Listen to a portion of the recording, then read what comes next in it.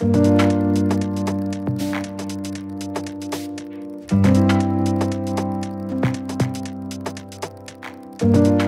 thing I did is to head to the Google and search for sci-fi weapons. I collected a couple of references for my weapon into a free software called PureRef. Always do little research and use as much as references as possible before starting your project. I keep my references on my secondary monitor. If you don't have a secondary monitor, you can use any device or your phone for references. Now open Photoshop, create a new file, keep the resolution at least 1000 pixels for a better quality. First, sketch out the basic shapes for the object. You can add details afterwards. I'm using Huon graphics tablet. I use it for drawing, sculpting and while texturing. I bought it for 8,000 rupees, which is around $100 about 4 years ago. This model is much cheaper right now. I prefer it because it has a pressure sensor and it's much easier to draw with. Even the cheaper alternative is 1000 times better than the mouse. Alright. So I designed this handgun first. The weapon I'm making is gonna have 3 different parts. This one is a primary part, which is a handgun. This has 2 attachments. The second one is barrel. When attached, the gun will act as a shotgun and is much better in close range. The third part is buttstock. When attached, the gun will act as an assault rifle, which is obviously higher fire rate. I'll share more about the stats and everything about this gun mechanism into my devlogs, and this one is about the workflow I use, so we should stick to it. And if you love game devlogs, then subscribe to this channel because I upload devlogs quite often. Okay, don't do that right away, just watch one of my devlogs and then decide. I'll put the link down below or at the end screen. Alright, so you can add more details, add harder stroke and color if you want, but I'm gonna keep it as is and gonna experiment with the colors while texturing. Now save the image and open Blender. Simply drag and drop created image to the Blender and start working. Start modeling by adding a cube, creating basic shape for the handgun. Add subdivisions, adjust the vertices according to the shape. You can create and add references for front view, but I went with only one side.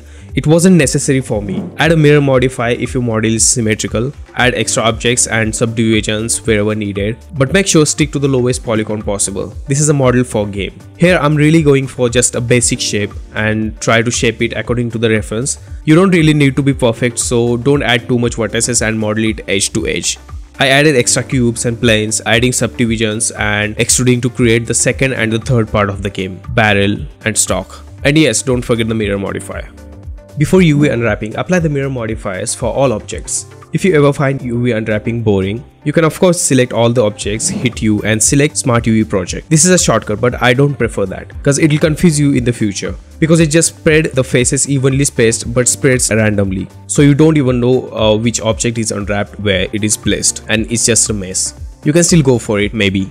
Okay, let's start over. Select an object, go into the edit mode. Now select the edges in order to mark as seams. Select in a way that all the faces of the object should be spread properly in UV island. This means you need to keep the edge length ratio nearly the same in the UV island and actual object, but still keep the object intact. Let's take a cube here. If I select these 3 edges and mark them seam by U and mark seam, the object will be still intact, but the UVs won't spread properly. If I hit U and unwrap, you can see that these faces edges are even, but others are not. The face in the back is even tinier than others. So in order to unwrap the cube UVs properly, you will need to select these edges and mark seam. Now you can see this made 2 different face loops, this one and this one. So if I unwrap it, the magic happens. So keep that in mind while unwrapping. And if you have zero experience unwrapping UVs, I prefer you start from the cube, understand the edge flow and slowly increase the difficulty. So I unwrapped every object in this way, keeping the face flow and keeping at least a half of the object intact on the island. It depends on how tricky is the mesh of the object is. Then you can decide if you need to unwrap in multiple parts. The cube is simple, so it can be unwrapped in single intact object. Try this method, take your time, experiment with different kinds of objects, and don't just use Smart UV project all the time. And also like the video, it really helps the channel to grow, and the algorithm loves if anyone hits the like button, so don't forget. After successfully unwrapping the UVs, let's start with the next step, sculpting. I select an object and into the edit mode, I select couple of edges where I want the edges to be sharper. We're gonna use the modifier multi-resolution, which is kinda acts like a subdivision surface modifier. So after increasing the resolution, it's gonna smooth the sharp edges. So I use the edge crease tool, which keep edges sharp. Then you can control how much sharp edge you want. Hit Shift A to use the edge crease tool and slide the mouse to crease it 100% and keep it below 100% if you want little smoother too. Duplicate the object you want to sculpt and into the modify tab, select add modifier and add multi-resolution modifier. Hit subdivide 4 times. Lower the level viewport to 1 or 0 to limit the memory usage. I mostly use these 7 brushes for sculpting, so I added them to favorite to make them handy. And from these 7, I mostly use layer, crease and pinch a lot. I use the layer brush to add and subtract the thick layers and crease around them, and use pinch to pinch the edges around the layer. Then use a smooth brush to smooth the sharp and harder sculpted part. You can use symmetry to mirror the sculpting. You can add details however you want, be it sculpting or modeling. Use hard surface modeling on the duplicated object by adding extra subdivisions, reshaping, however you want, rather than using a multi-resolution modifier for sculpting. But I went with this workflow so I can manage the number of polygons in the viewport, sculpting and rendering. And this won't be harder on my computer's GPU. So the model is in high poly in sculpt mode and low poly in the object mode. You can add as many details as you want, subdivide again, increase the resolution so that you can add smaller details. If you by mistake draw on the inner part of the object, this happens.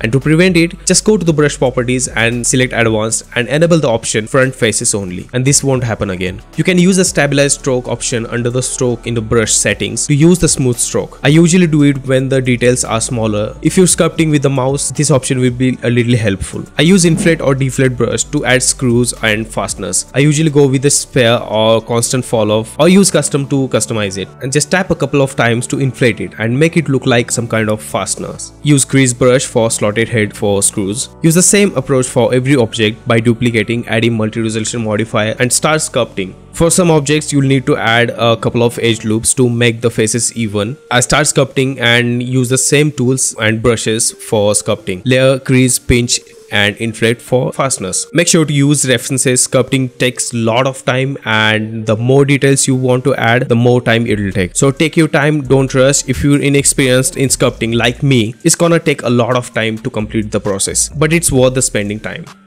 After completing all the objects, we can go ahead and start baking the normals to low poly mesh. Disable all the objects in the render viewport except the one you choose to bake first. Keep its low poly and high poly version enabled. Make sure the cycles is selected as a render engine. Bump up the value of the samples under the render to 200 and set the device as GPU compute. If it's not available, go to the edit preferences system, select the cycles render device as CUDA and enable the GPU and disable the CPU if it's enabled. Back into the render settings, under the performance, under the memory, enable use tiling and increase the tile size to 4K because I'm gonna use 4K image resolution for baking. Now into the layer properties, enable denoising data, head over to the compositing tab and make sure the use node is enabled and add denoise node in between render layers and compositing node as shown. Now head over to the shading tab, add a new material to the low poly object. Into the shader editor, add a new image node by Shift A, hit new, name it for selected object. For the height and width, I'm going for 4K resolution. Keep the alpha channel or disable it. It doesn't really matter here. And okay. Into the render settings under the bake, select bake type to normal, enable select to active. Extrusion is, it makes the active object inflated by a specific distance for baking, so keep it to 0.1. Max ray distance is a maximum distance for matching points between the active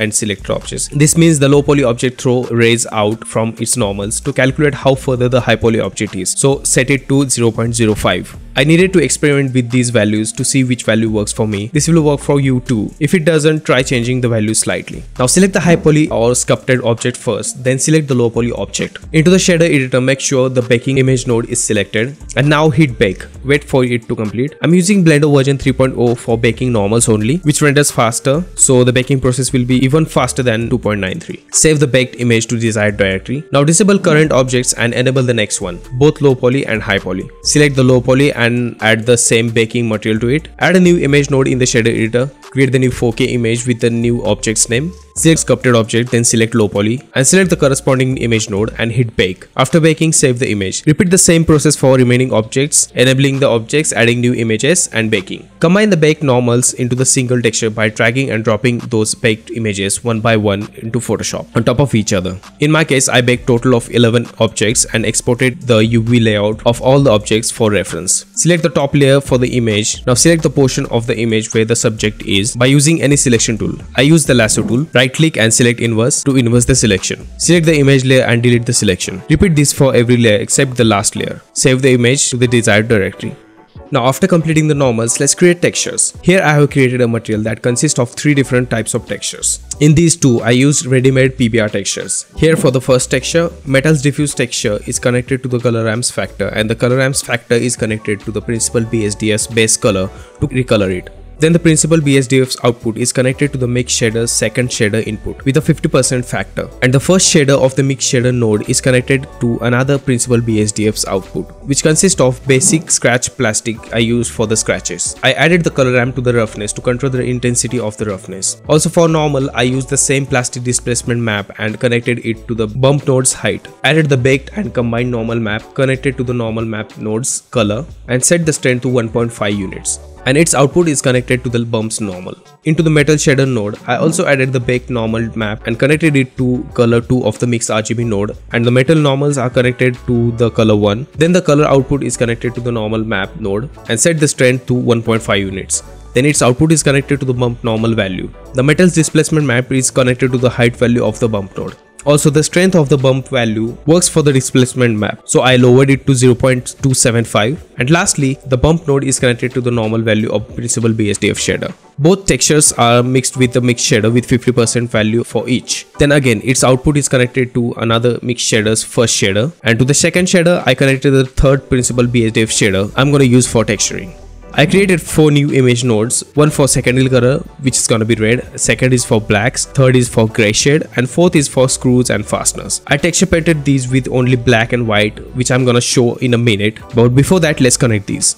Connect the image color to the base color and factor of the second mix shader. I painted the black color on white for this one, so add an invert node between them to invert the colors. Add a mix RGB node, set the first color to red and the second color to black. Connect the black shaded image color to the factor of the mix RGB node. Duplicate the mix RGB node and select the blending mode to screen, factor to 1, and put it in between invert and mix shader. Connect the color 2 to the black image shader's output. Duplicate first mix RGB node and add it in between secondary color and the base color. Make sure the screen RGB's color output is connected to its factor. Connect the first mix RGB shader output to its color 2. You can use RGB curves rather than second mix RGB node, and delete the second mix RGB node. Now add another mix RGB shader, connect the gray color output to its factor and RGB curves output to color 1. Change the color 2 value to gray and little blue in it, and connect it to the base color. Duplicate the screen RGB node and put it between screen RGB1 and mix shader. Connect the gray image color to its second color. I use the mix RGB shader screen blending mode to add in all the created textures. These are binary, so all the whites are gonna add up together. Duplicate the second mix RGB node and put it in between mix RGB node and the base color.